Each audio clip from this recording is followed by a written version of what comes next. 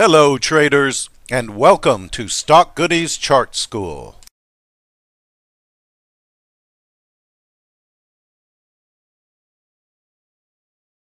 The percentage price oscillator, or PPO, is a momentum oscillator that measures the difference between two moving averages as a percentage of the larger moving average.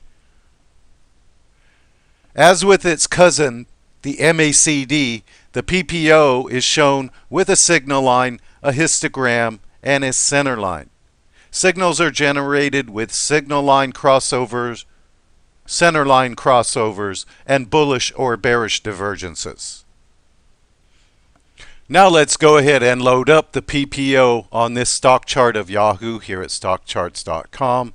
If you scroll down to the bottom of the chart attributes area, click on the indicators box, scroll down to the P's, and pick percentage price oscillator PPO. The standard settings are 12, 26, which are the two exponential moving averages it uses, and the signal line is set at a period of 9. So while we're at it, let's go ahead and load up two exponential moving averages at the 12 and 26 period, so that you can get an idea of how they relate to the readings on the actual PPO. Go ahead and click Update, and you have the blue 12 EMA, the 26 red EMA, and the PPO, which looks exactly like the MACD, but the only difference is it gives the reading in a percentage. Let's go ahead and load up the MACD real quickly to show you that the difference right here is the PPO is showing 2.3%. The MACD is showing 0.626 as a reading for the MACD. Okay, so I'll explain why one is better than the other here in a moment. There are two major differences between the PPO and the MACD. The first one is the PPO readings are not subject to the price level of the security like the MACD is. Secondly, PPO readings for different securities can be compared even when there are large differences in the price.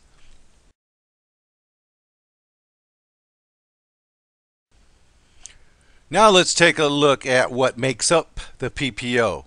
Very similar to the MACD, it has a zero line that is very important for the histogram to cross up and down through. It's also looking for signals when the PPO crosses down through zero and becomes negative. That happens when the 12 EMA crosses down through the 26 EMA. And then you're also looking for histogram crossovers from negative below zero, and then the blue bars show up above zero, which is bullish. Okay? And at the same time, you're looking for other signals like the PPO to cross up through the signal line as the histogram crosses up through zero. And again, that happens when the 12 EMA crosses up through the 26 EMA. Now let's take a look at some of the signals the PPO has given this chart on ASCC.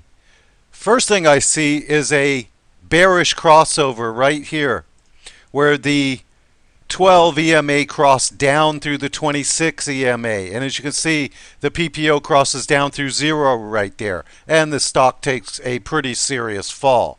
This is where it turns around at first. The first buy signal comes right here because the PPO is below the red signal line and then crosses up through it. At the same time, the histogram, the bars in blue down here are below zero, and it crosses up through it and takes off. And the stock runs from about 20 cents to about $1.20 on that one signal alone. Let's look at the next buy signal. It came right here.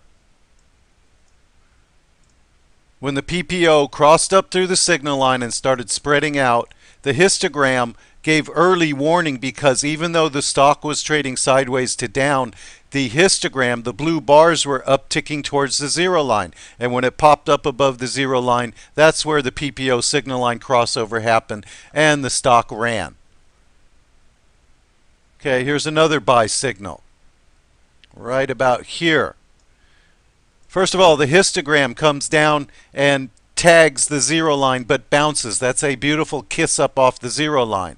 And right here, the PPO starts spreading out widely above the signal line because the moving averages are spreading out. So that was another buy signal, and the stock ran pretty good. Now let's look at a couple of these sell signals here. Okay, I see one right about in here. Okay, but the first one came right here. Okay, this is where the PPO crossed down through the red signal line, and at the same time the histogram, these blue bars, cross down through zero to become negative, and the stock falls. Okay, the actual crossover of the PPO down through zero does not come until the 12 EMA crosses down through the 26. But I would have sold on this particular crossover, not waiting for the PPO to cross down through zero. Here's another sell signal right here. The PPO is above the signal line and crosses down through it, and at the same time the histogram crosses down through zero from positive into negative territory below zero. So as you can see, these signals work really well. And again, the PPO crossing down through zero came late.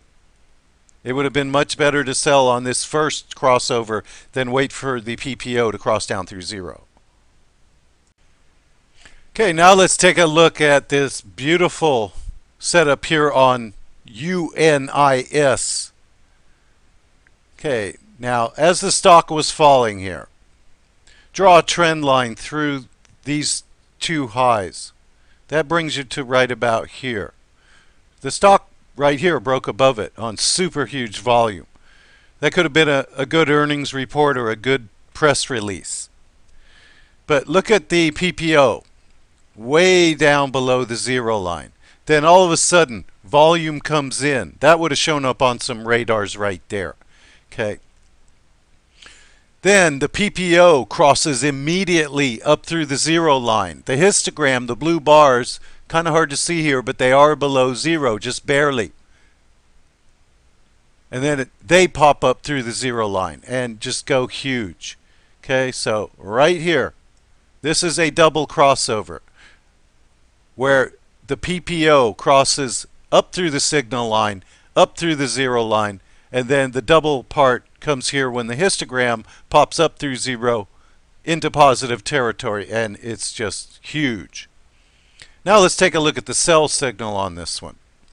You remember to lock in profits. Okay, the first one comes right here. Right about here when the PPO is above the signal line and crosses down through it. At the same time, the histogram gave early warning. These blue bars were down ticking while the stock was going up. That is a bearish divergence. That was warning. More warning right here with all of these tall upper wicks on these candles. I count 3 of them.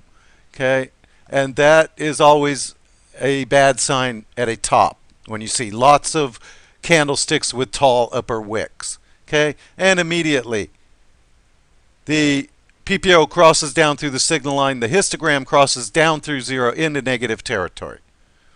Okay, then we get a little bit of a buy signal right here for a time, and the stock does go up. Okay, the PPO drops below zero, crosses back up through it, and that gave us that little pop right there.